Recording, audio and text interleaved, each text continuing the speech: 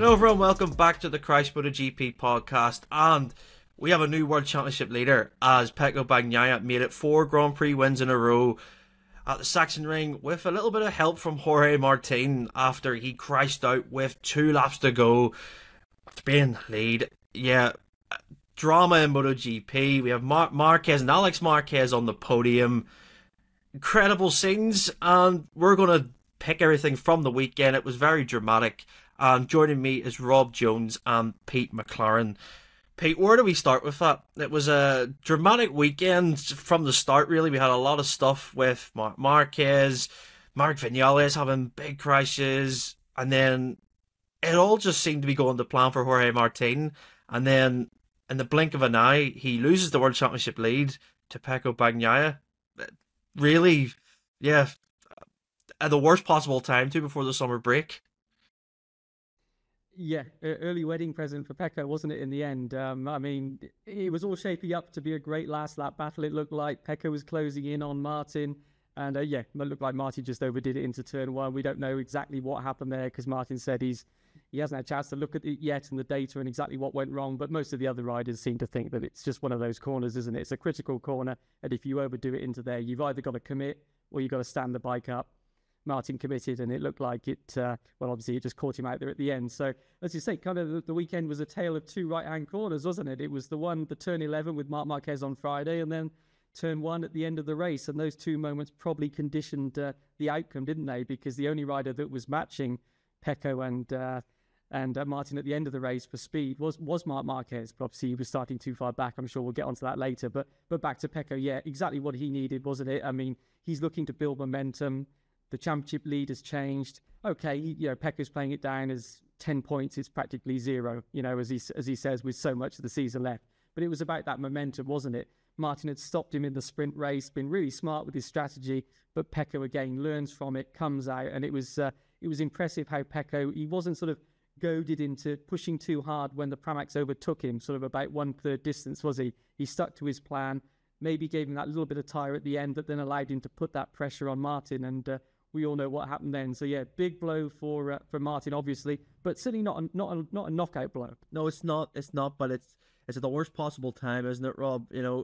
Think back to Mugello. He pretty much had near a Grand Prix worth of sprint and Grand Prix points to cover Bagnaia, and Bagnaia's clawed it all back on him. And yeah, after winning the sprint from Martin, to have this happen with 2 laps to go, and I think that's the crucial thing. Had it happened with me 15 laps to go, you could have said, oh well, it was just a mistake. But for it to happen with just 2 laps to go, it's a tough one for him to take, isn't it? Yeah, and I think to your point, to have led every lap as well, to have been that dominant, to have won the sprint, and to essentially, I know Bagnaia was quick at the end and was putting that pressure on. But I think once he got under a second behind and it got to about 7, 8 tenths, it sort of stabilised. And Martin, it didn't look like he was on the limit at the time, but he was obviously setting a really, really strong pace. But maybe he was pushing a little bit too much, and obviously that mistake came. But I think for him, we've seen this too many times now. Indonesia was where it really, really came to the fore and was the first real big mistake last season, when he was dominating that race, again leading every lap, taking the championship lead on the Saturday before with his sprint win, then crashing in the Grand Prix, giving the advantage back to Bagnaia, then having a huge gap at Jerez earlier this season, crashing from the lead, leading every lap. He seems to have these races where it's all under control, and for one reason or the other, he's just making a mistake at the most crucial moment, and every time Bagnaia has won all 3 of those races when Martin's made the mistake. So Bagnaia is always there. We know he's always there.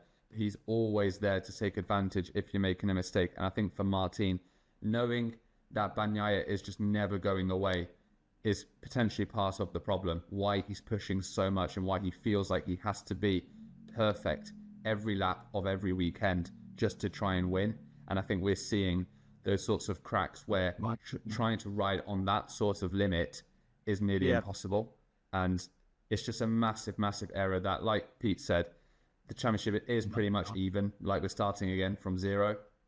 But it's the momentum, and it's the fact that I think Bagnaia will feel like he has a hold over Martin now. I like the point you've made, even about last year, Rob. The Indonesia one was arguably there's a few moments last year what cost him the world title, but that one where he had so much in hand, it was like a 2-3 second lead he had, and then just crashes, and you're like, how has this happened? He's been so picture perfect every single lap, and it happened. Even thinking back to last year, I think back to Phillip Island as well, it was a tire problem where he had burnt out. He had picked for the softer tire, and everyone else went for I think it was the medium or the hard option. And he didn't need to do it because he was so much faster than everyone else. And this is the thing, little mistakes, like you say, Jerez this year crashing out of the lead. Now it's happened. I just seriously think there's a mentality-wise, like you say, being on that edge every single time. It's great when you're on it and you're on the right side of it, but when you just go over it, it's catastrophic. Because like Pete said about Bagnaia sticking to his plan, where he could see, yeah, they're maybe gonna come back to me. Bagnaia just focused on that, but Martin's approach of just being perfect every single lap, I think it's costing him, and he doesn't really need to be doing it. But who am I to say? I'm not a MotoGP rider. I don't ride the bikes every week. But yeah, I just see it as another big missed opportunity for Martin to kind of take momentum back from Bagnaia, because he did stop that rot of Bagnaia winning every race in the sprint, and then to throw it away in the Grand Prix. Yeah, I think it's a real missed opportunity. And just one more thing to add as well is, when we've seen Bagnaia's errors, they've usually been in the sprint, and he's come back and learned from it. Martin's errors are in the Grand Prix when all the points are available and the pressure is on, and that seems to be where, you know, he's essentially chucking wins away, which he's done on 3 occasions. And like you said, there was a good point about Australia. He was so fast in that race, but he would have been just as fast, if not the fastest rider, if he'd gone for the same tyre compound as everyone else. So it's just, for Martin, I think there's some serious sort of thinking that needs to take place in the summer break of how he's going to approach the second half of the season and how he's going to approach the Grand Prix, because he can't go on, you know, throwing wins away at this. And it, in a way, it just enhances Ducati's decision every time he does it. It does. And you have to say they would take everything like that into consideration, you know, because yeah, it's a real tough one for him. That's all I have to say on it. I think that it's there for us to see what happened. And I couldn't believe it when I seen it on the little, because it wasn't even on the main broadcast, it was on the little box yesterday, because they were just focusing on the battle for third between Marc and Alex. And when I seen just Martin sliding off, I couldn't believe it. I actually shouted. I was like, I just screamed, "Oh my God, he's Christ!" Like, yeah, I can't believe it happened like that. But like I say, Marquez, a weekend for him that it's really what could have been, isn't it, Pete? When you think about it now, he comes from P13 to P2 in the Grand Prix, and you're like, that is an incredible result. But it really started to go wrong on Friday, didn't it, with that massive crash that he had at turn 11. I mean, he'll be ruined that, but yeah, the qualifying, what happened with Stefan Bradl, not being able to get his last lap in Q1, having to fight through in the sprint to 6th, which was a good ride, but he really gritted his teeth yesterday and went for it, didn't he? He did, yes. And, you know, it wasn't, I think, was his words, really. Throw in the technical issues as well, wasn't there? There was with the bike, you probably get them both working properly and everything else. So it was just one thing on top of another, and it all seemed to be working against him. And great recovery in the sprint, as you say, but I think a lot of people would have said it on a podium on Sunday. But, you know, he said he felt better when he woke up on less pain from the ribs. The finger that was broken didn't really bother him too much, he said, but the ribs was an issue. Felt a bit better, loaded himself up with a cocktail of painkillers, and off he went, didn't he? So, yeah, he certainly had the speed there again, and to win. And it is just a shame that we didn't get to see those three guys fighting at the front as we thought, didn't we? We thought that would be those three guys, the three guys top of the championship would be the guys of this weekend fighting for the win. And certainly pace-wise, that was the case. But starting from 13th, there's only, 2 or 3 places a lap to pass at Sachsenring. So to try and gain on those other guys, and you've got the tyre pressure issues, haven't you, with the runner when you're running behind people in a pack. We saw the penalties after the race, which sort of underlines that it is a tyre pressure race in the sense that it is making a difference. So teams are risking a little bit more. So coming through the pack is always going to be difficult. But yeah, I mean, as you say, the Morbidelli incident in the race as well, breaking the screen, deploying the airbag, it was just one thing after another. But yeah, the win record is broken now, isn't it? As far as the Sunday win, shall we say, never been defeated before in MotoGP, but that's gone. But then, as you say, a unique achievement in standing on the podium with his brother. So he said he comes out of the Sachsenring with a memorable occasion. Yeah, and he said, Rob, that it almost felt like a win for him because he was on the podium with his brother. The scenes are really cool to see, and they were over. I mean, Gresini are probably still partying right now. Like, I think the whole just atmosphere they had, it was one of those nice moments about MotoGP, a rare moment because we've had brothers in the past, and it's tough because Mark even said that for this year to be in a dry race, to be against all the GP24s as well, that Alex had a strong weekend. For him to be on the podium with him, pretty incredible, isn't it? Yeah, it was, like you said, definitely a feel-good sort of story, and to see them both celebrating, because Marc has always championed for Alex Marquez and said how good a rider he is, and you've sort of seen that joy when his brother's done well. I remember when Alex Marquez won the Moto2 World title, the scenes of Marquez in pit lane cheering him on. So definitely, for them to achieve that podium together, and on merit for both of them, but more impressively for Alex, because we've not sort of seen that form. We saw it sporadically last season. I remember you won the Silverstone Sprint where he was amazing. He had a few other races, but we've not really seen it that much this year. But he showed potential from Friday, sort of built on that and was really, really strong.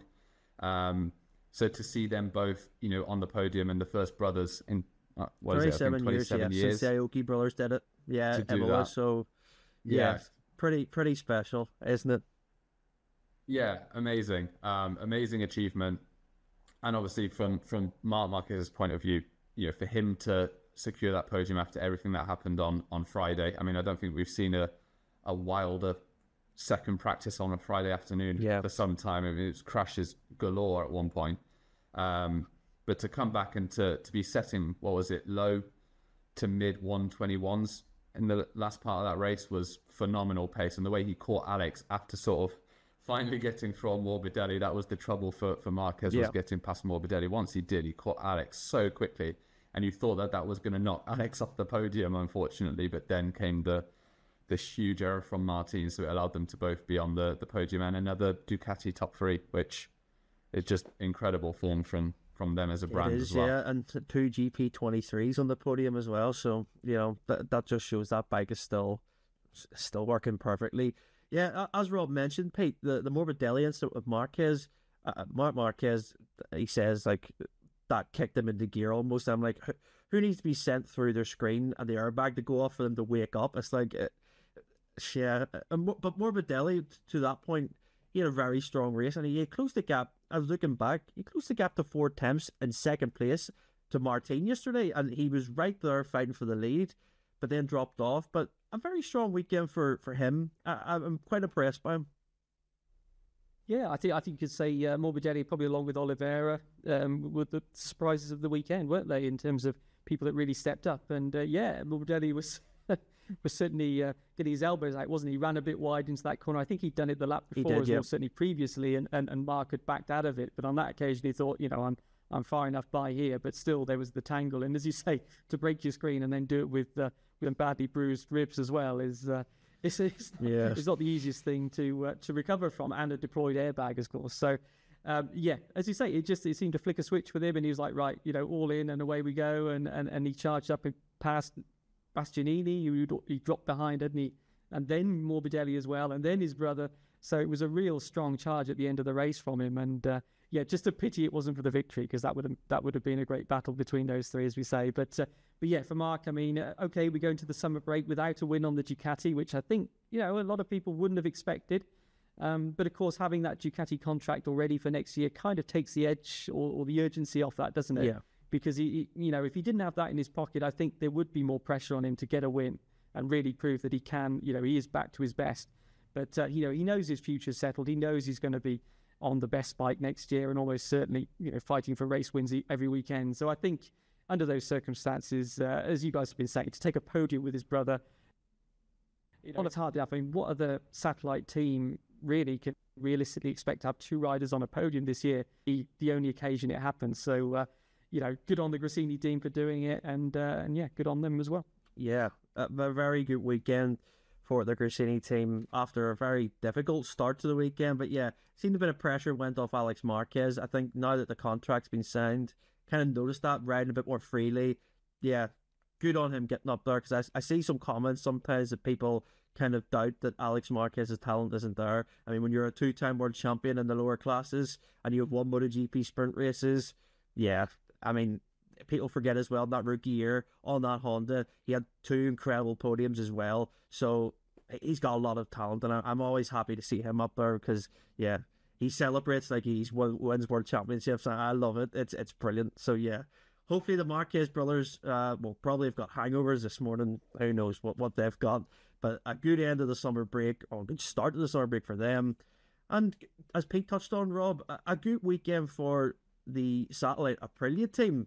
So Trackhouse, I mean, looking at the first, second and third on the front row, brilliant from Oliveira and Fernandez, but Oliveira being the real strong case in the sprint with a second place. And it looked like he could actually have challenged Martin, just missing that wee bit for the win. But yeah, good to see Miguel Oliveira deliver around a track that he does like. His last dry podium came around the Sachsenring in 2021 on the KTM, so showing that he likes the circuit too.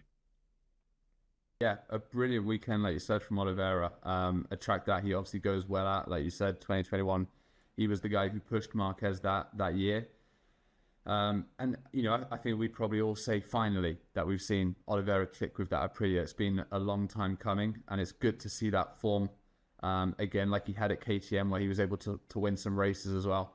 So to see Oliveira do that in a time that he needed it, obviously when his future's up in the air, and there's that Pramac Yamaha sort of option that's potentially dangling for Oliveira. It was a huge weekend because we'd seen the flashes from Raul Fernandez. So to see, firstly to see them both on the front row was very impressive. To out-qualify, I know Vinales had those 2 crashes on Saturday, one in the practice, so his qualifying was a bit of a mess because of it.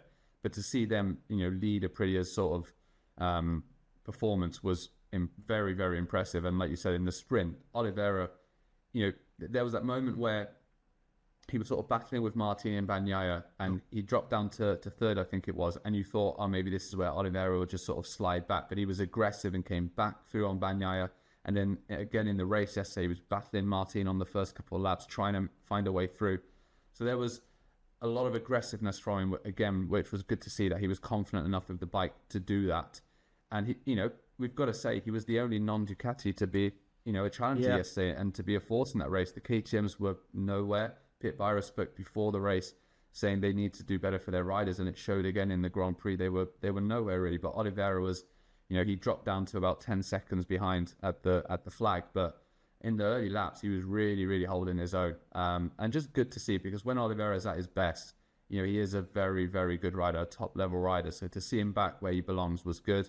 Raul Fernandez, sort of went backwards in both races. The sprint was alarming. It was a bit strange to pretty much in 15 laps to lose nearly 15 positions. It almost average of one position dropped a lap. So Raul Fernandez will be scratching his head a little bit, but yeah, good weekend for Trackhouse. By far their best showing of the season, which will be positives going into the second half of the season. Yeah, and going into that second half of the season, Raul Fernandez will actually get the GP24 at Silverstone. That's what we're led to believe. So yeah, all the factory Aprilia riders and all the Trackhouse riders now be on same machinery essentially. So let's see how that goes for them. But Oliveira, Pete, it seemed to be that they maybe had found something that's made him more comfortable on the Aprilia.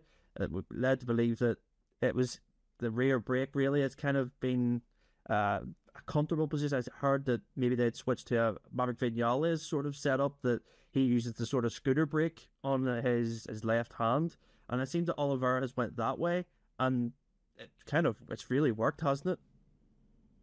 Yeah, it all clicked into place, didn't it? Yeah, it seems that he's been having a similar problem to Maverick with the braking into the corners on a certain side. I don't know if they've actually been able to put that special brake onto Oliveira's bike, the one that sort of switches between the clutch and the rear brake. But certainly, he wants it, because that would be a step. It seemed like just sort of suspension changes, maybe some electronics, and of course, some of Aleix's team actually went over and helped out Oliveira, didn't they? Aleix obviously withdrawing on the, early on Friday morning. So a lot of Aprilia engineers were then able to go and help. So maybe that all those things combined sort of made the difference. But as you guys have been saying, I mean, let's be honest, it would have been an all Ducati top 6 if Martin hadn't have fallen. As it was a top 5, which is big enough. But, you know, the step that they've got over all the others, it really...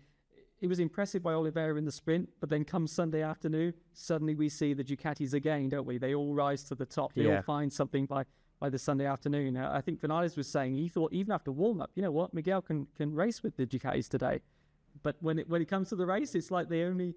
I think it was Oliveira said, it's like they only sort of really reveal what they've got when the Grand Prix comes around. Yeah. And he just couldn't stay with him. But it was still, as you guys have been saying, a breakthrough ride, really. I mean, does it make it difficult for him now, though, to pick for next year? You know, having now suddenly got the speed on the Aprilia, just as we go into the summer break when potentially he has to make a decision on his future. And as Rob was saying, potentially the Pramac Yamaha seat. Now, what do? It would always be an easier choice, isn't it?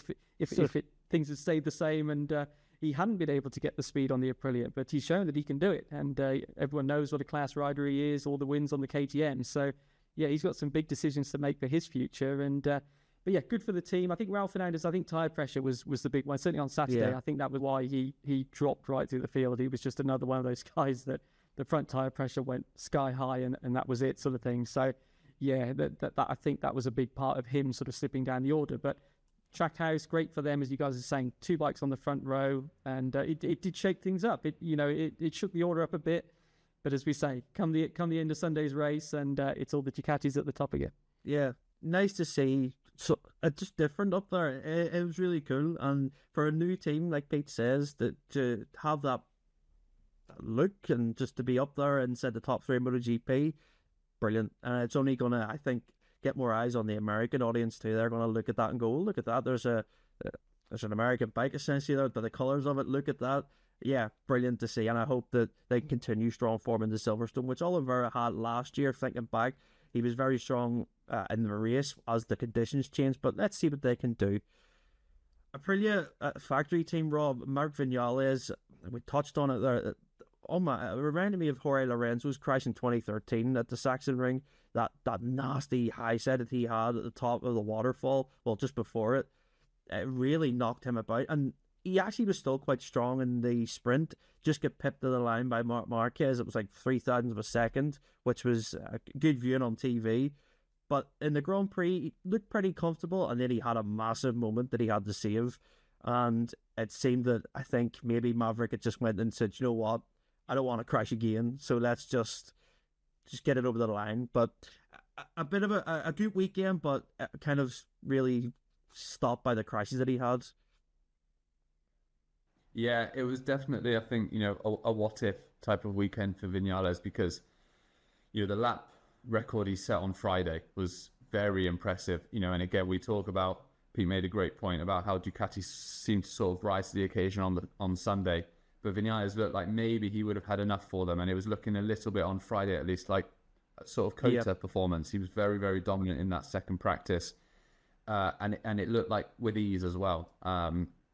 But then obviously it was a nightmare start to Saturday. That the crash, I think at turn 10, like you said, just at the top of the waterfall was huge because it was not only the jolt off the high side, but then he obviously got hit as he was sort of coming over the front of the bike into his sort of midsection.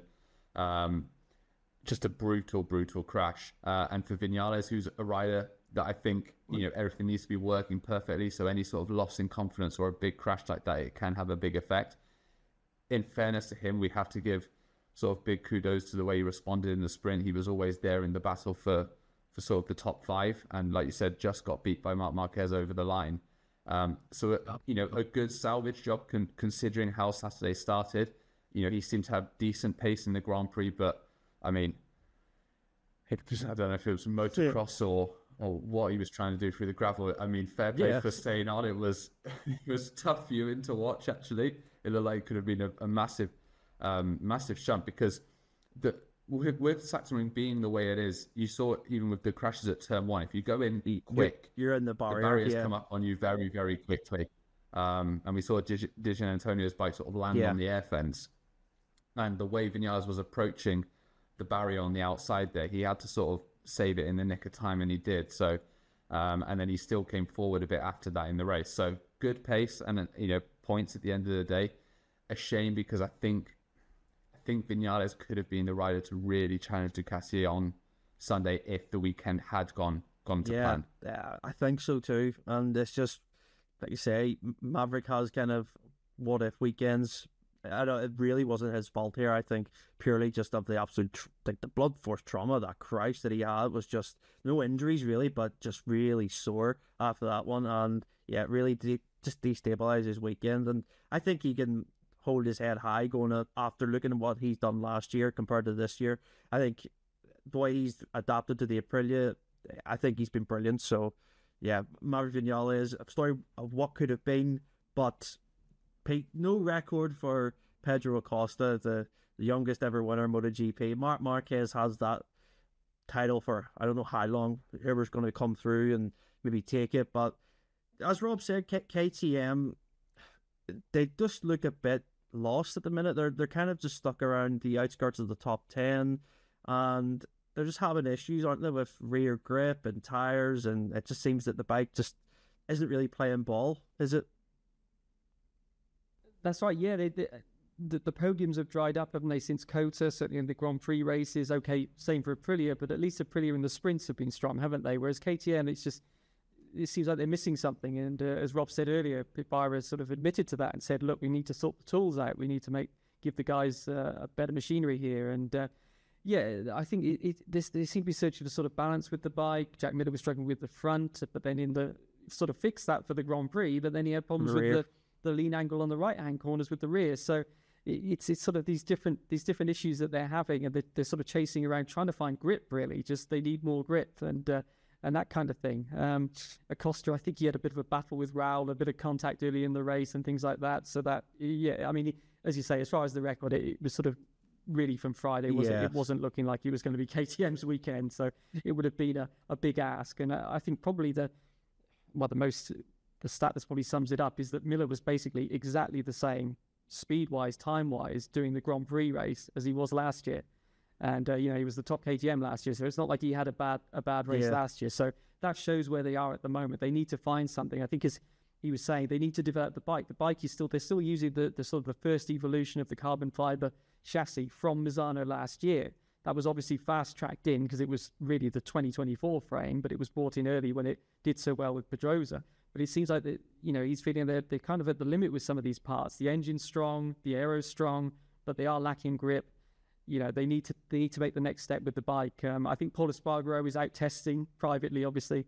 I think this week. So there'll be I'm sure a long list of things for him to go through to try and find some answers. Because surprise, isn't it? We all thought from the start of the year, the first 2 or 3 rounds, that KTM this could be their year. They're really up there, and they're up there with more than one rider. Costa, Brad Binder, Jack occasionally, but it's all sort of they've dropped behind not only Ducati but Aprilia as well, haven't they, in the last couple of races, and they'll need to redress that. Yeah, do you think, Rob, that the summer brace came at the right time for KTM to reset, or do you think they would wish there was a few more races just to try and get their heads around like this Pete says, the balance of the bike? It seems that it's just you fix one area and then you have another issue at the other side. It's just it's maybe going to be a blessing for them that they have a bit of time off to kind of reevaluate.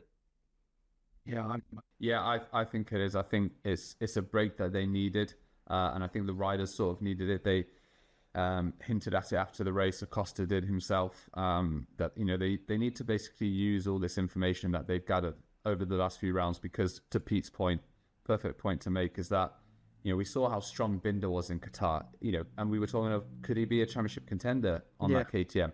And then Acosta, obviously, in Portimao was extremely impressive, same in Cota. And there were signs there that not only were Acosta and Binder getting the most out of the bike, but the bike was one that could challenge Ducati. But then in recent rounds, it's really sort of fallen off a cliff, and at times the riders have been lost in terms of why that's happened. And Pit Byra has spoke. It's great to hear from Pit Byra because he's someone who doesn't really mince his words.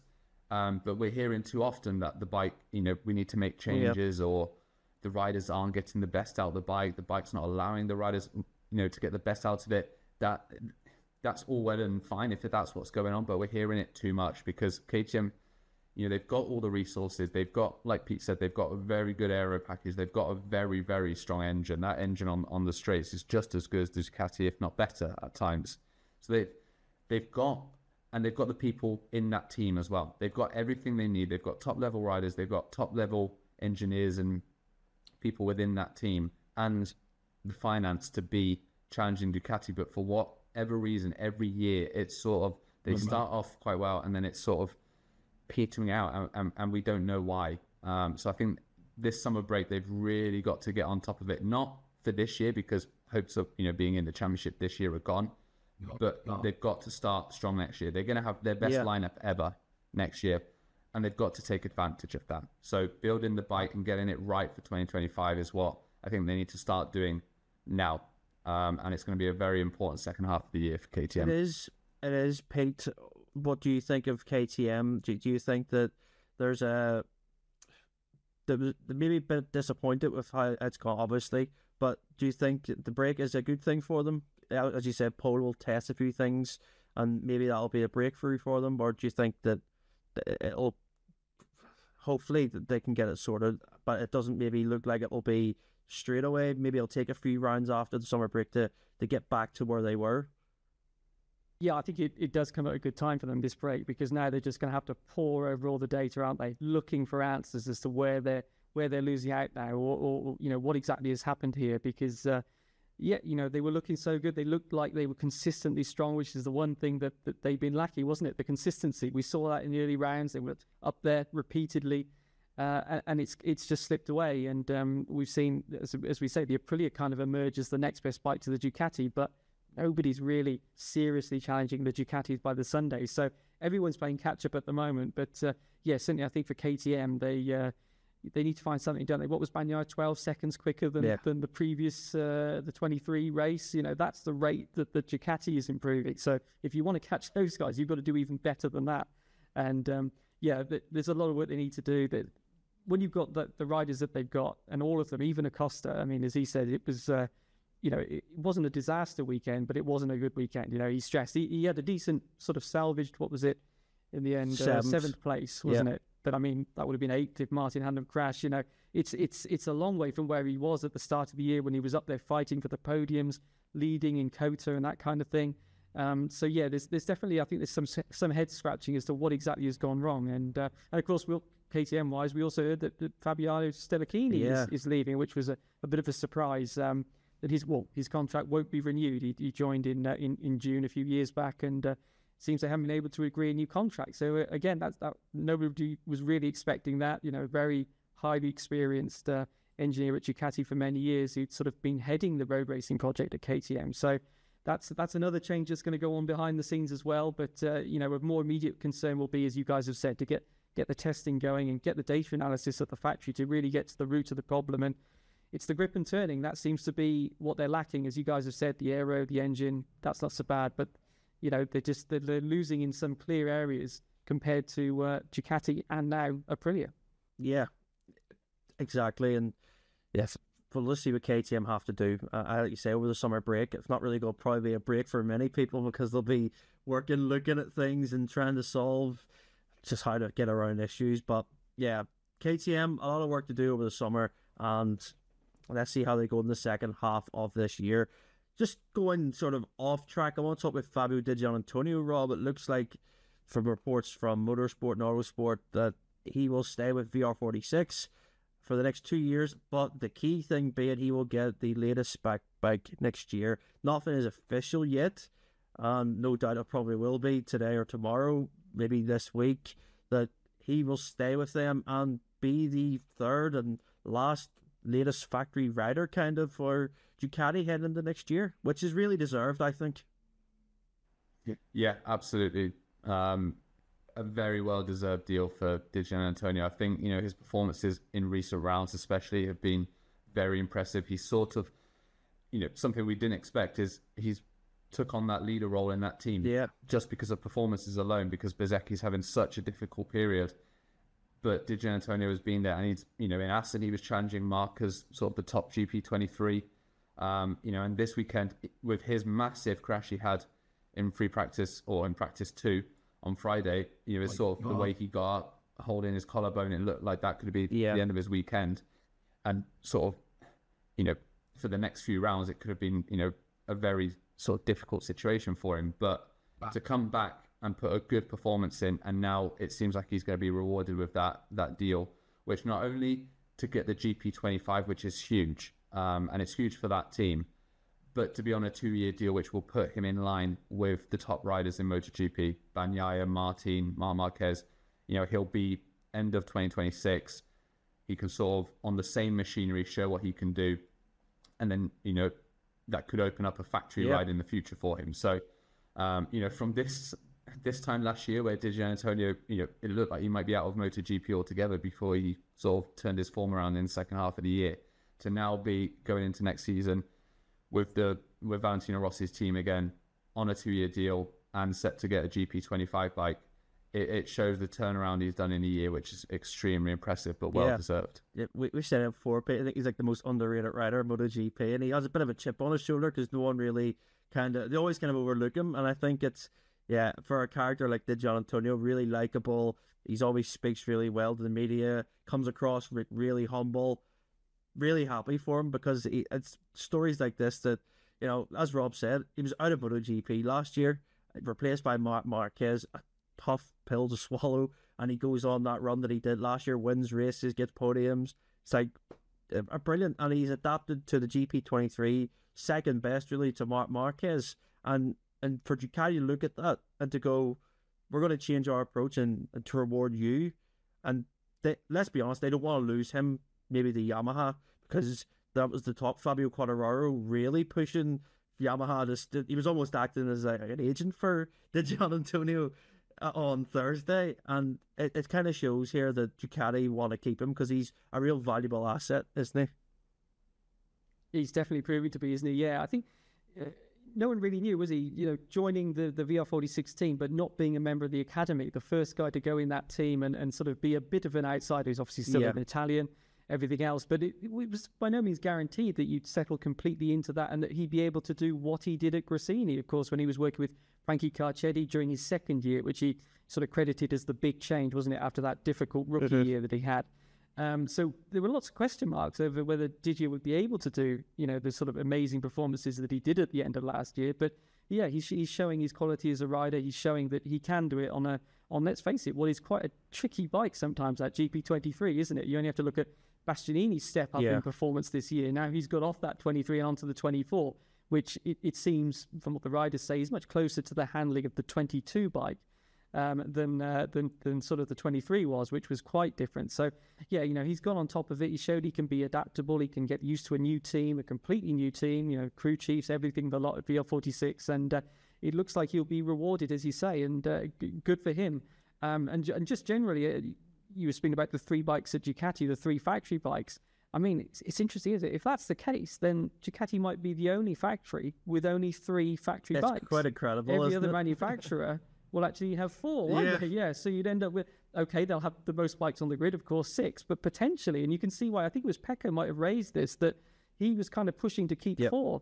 And maybe that's why, because they aren't the same, are they, when you've got a year-old bike? There's some things that obviously you can transfer across, and maybe you get information about the tyres, that kind of thing. But there's certain other things that are just different, and you can't directly compare. So, maybe that will be a bit of a concern for some of the factory Ducati guys, that the other factories, they're going to have 4 factory bikes out there. We might only have 3. So let's see what happens there. But as things stand now, as you say, Jordan, it'll be the factory bike.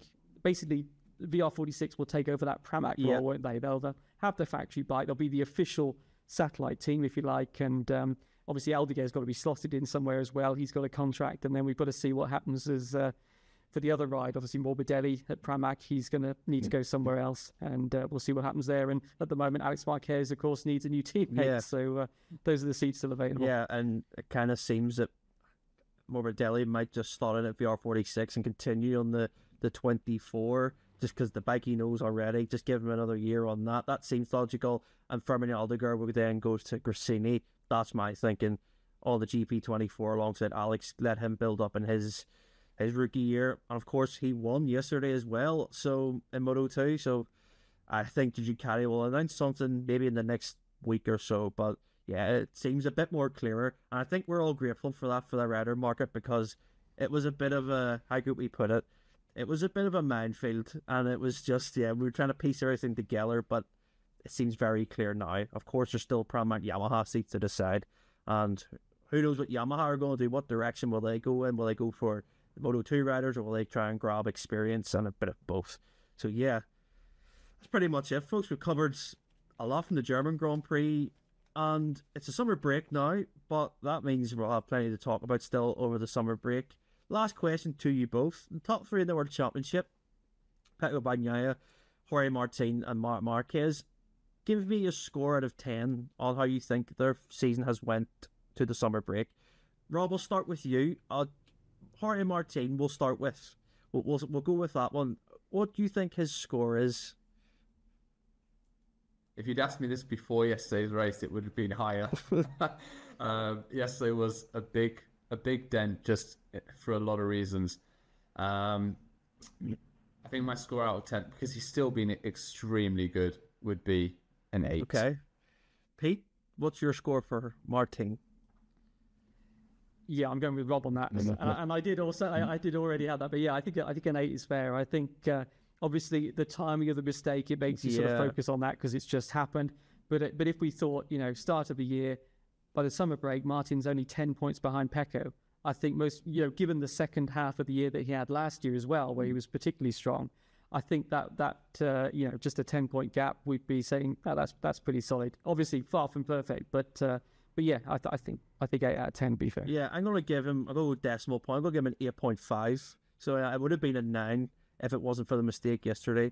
But I still think for the amount of mistakes that he's had, I can think of 3 really. He's had the crash in the sprint at Mugello, and then he crashed in the lead at Jerez, and then yesterday, obviously.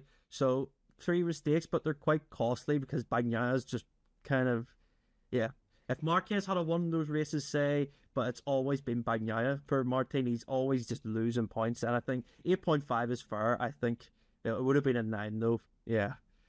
Pig, what about Bagnaia? I think Pecco's score could change so much, but the current run of form he's on, I've got a number in my head that I think all of us will probably have. What's your score for him? Oh, I don't. Well, I'm going to go with your 8.5 for Pecco.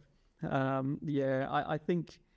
I think the Barcelona sprint run was a surprise as far as a negative. I think that the difference there was he wasn't. He was under no pressure, was he? I mean, there was no one anywhere near him. So that was a surprise. And I think also maybe the Portimao, the tangle with Marquez, I thought that was a little bit unnecessary. So I think with that in mind, but then really since then he's been pretty much perfect. I think he gave himself 9 out of 10, didn't he, in the press conference yesterday? So yeah, I mean, don't listen to me. But yeah, I mean, he's leading the World Championship at the summer break. But I think, again, if you I was trying to think, what would you have thought at the start of the year? And to be honest, I would have thought he would have had a bigger lead by this point. Yeah, and so that's the reason why I'll say 8.5. What's your score for Pecco? A 9. What he rated himself as. I think, like Pete said, those Portimao was unnecessary for sure. And obviously the sprint in Catalonia, which, crashing out of the lead on the last lap, was pretty disastrous. One race I look at as well, Kota, being, last season he had the pace to win, but this year he never really showed that. So that was a bit of a strange sort of change. And I think he was 5th in that race, so that wasn't a great weekend for him. But I think a lot of his rating goes up based on the last 4 weekends, to win the last 4 Grand Prix, and to win pretty much every sprint as well. It's been an incredible turnaround, and Martin being only 10 points behind, Pete made a great point. If Martin can show the same form as he did last season in the second half of the year, Martin could overturn this. But the form Bagnaia is in right now is alarming, and it's even better than 2022 and last season, in my opinion. So I think the way Bagnaia is going right now, it could very quickly become a 10 out of 10. And I'm going to give him a 9 purely because in 2022 he did go on that 4 Grand Prix win streak, and he's done it again, like at the perfect time before the summer break, and he kind of never had that before. And I think it's different because he's came for a lot this year. I think of them run a sprint race that he had where there was like, you get tangled with, was it Binder? And then he had that weird race in Le Mans where the bike was just sitting trying to throw him off. And he reset from that and came back. And I've been really impressed. Him. A 9, I think, is what I would give him. Like you say, give himself that. But like to your point, Pete, I would have thought he would have had a bigger lead in the World Championship by now if he had have looked at it from the start of the year. And it just shows, doesn't it, how good Jorge Martin has been too. And yeah, let's see what Pecco could do in the second half of the year. He usually gets stronger, and it'll be fun to look back at what we give these riders at the end of the year. Let's see if we could score them again. So yeah. And then Pete, Marc Marquez, what would you give his first half of, well, not really a half, until the summer break on the Ducati? What would you rate his season so far? I think I'd go with 8 out of 10. I think which might have been what he gave himself yesterday. I can't quite remember. Was it? Yeah. I think that's fair enough. Obviously, the big negative, if you like, is that we're still waiting for that win, aren't we? But otherwise, but that really is the only thing. Everything else has been a positive for him. He's been back to the old Marquez in terms of the speed, the enjoyment of racing, everything else. He's got the factory Ducati contract. He's still in the championship fight, of course, isn't he, as well? He's still, okay, it's because of the change with the sprint races coming in, we've got to get our heads around the fact that bigger gaps are actually not as big as they used to be, are they? So, he's still within 2 Grand Prix, if you like, 2 Grand Prix weekends of the title lead, which can easily change around, 1 DNF or something. But the trouble that he's got is that he's raced against 2 guys, and the perfect example on Sunday. So when one of them crashes out and loses a load of points, the other one picks them up. So the gap to the top is sort of maintaining about the same, isn't it? But let's be realistic. He's in a satellite team. He's on a year-old bike. It's a big ask to fight for the World Championship under those circumstances. So really, this year has just all been about Marquez getting back to the front, being competitive, and in a way setting himself up for next year. And he's ticked all the boxes there. So yeah, I think 8 out of 10, and let's see what the second half of the season brings. Maybe with some updates. Of course, they'll all have error updates. That'll change things a bit. Anytime you put a new part on the bike, isn't it? It's going to suit one rider more than the other. So we just got to wait and see on that, and let's see what the updates when they get over to the 23s. What happens then? So yeah, I think it'll be a surprise if Marquez doesn't win this year. But either way, I think it's already been a success for him, an overwhelming success. Yeah, it has. Rob, are you going to agree with Pete? Are you going to give him an 8, or are you going to give him higher? I'm going to agree with Pete. Same score, 8, which is the same score for Martin as well. Obviously, completely different seasons and the way you're grading them to give them an 8. But I think for Marquez, like Pete said, the only sort of negative on his sort of CV this year is to not have a win. But for me, I think why I'm scoring him so highly is the comeback rise. Yeah. Those performances, in Le Mans, Jerez this weekend, just incredible comebacks, which were signs of Marc Marquez being back at his best. And we've spoken about it on a previous podcast. The only rider who has, in my opinion, the same sort of ability as Bagnaia to put what might have happened on a Saturday behind him and come back fighting on a Sunday. And not only was it the Q1 exit that he had to sort of overturn, but it was the injuries that he had to overturn this weekend.